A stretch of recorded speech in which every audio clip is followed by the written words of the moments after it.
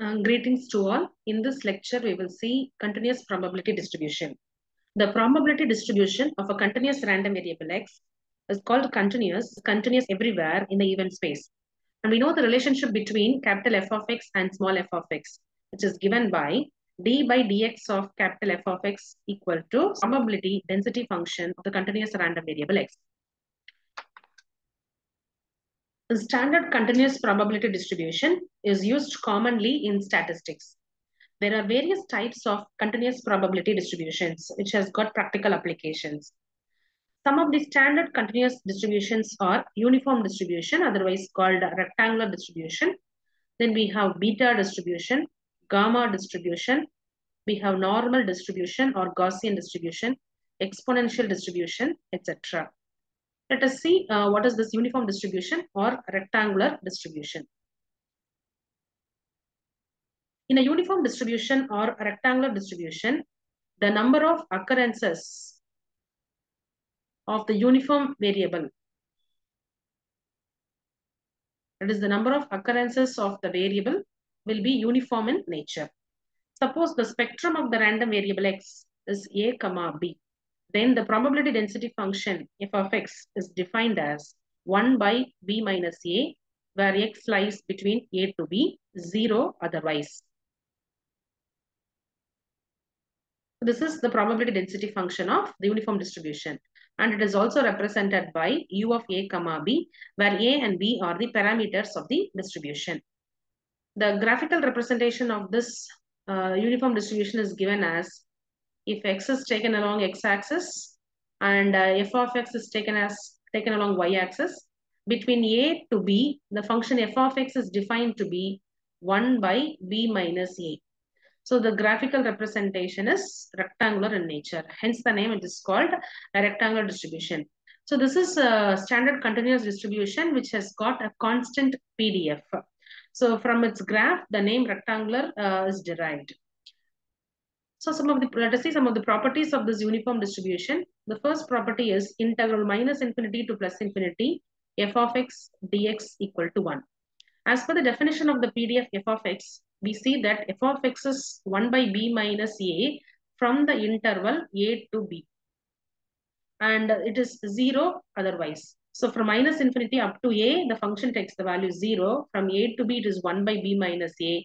From b to infinity, it is again 0. So this result can be easily proved.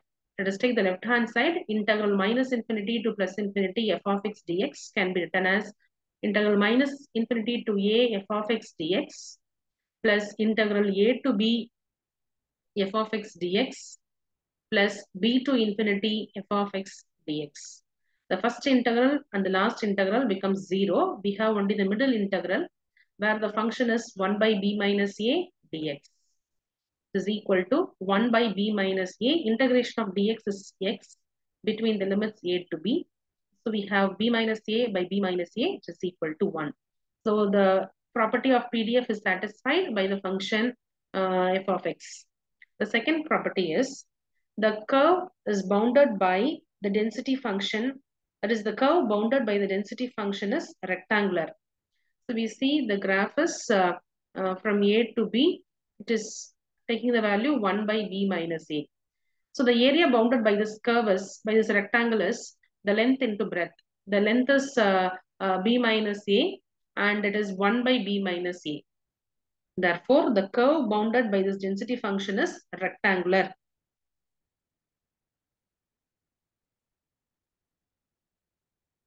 The curve bounded by the density function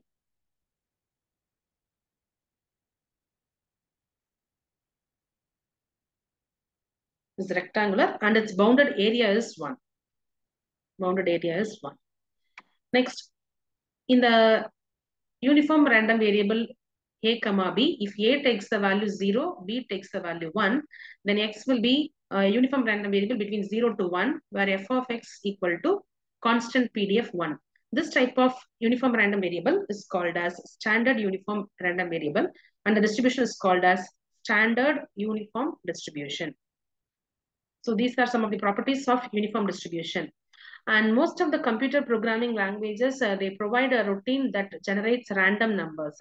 And these generated random numbers are uniformly distributed random numbers. Also, in the hash data structure of a computer, generally it is assumed that the hash addresses are uniformly distributed over the address region of the hash table. So it has got a lot of applications. So we will see the MGF, mean and variance of uniform distribution. So the next derivation is obtain the MGF, mean and variance of uniform distribution.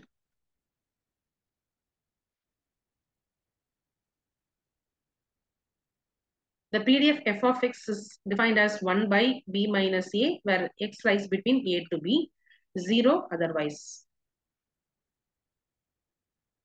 The moment generating function mx of t is given by the formula expectation of e to the power tx. For a continuous random variable, the expectation is given by integral e to the power tx f of x dx.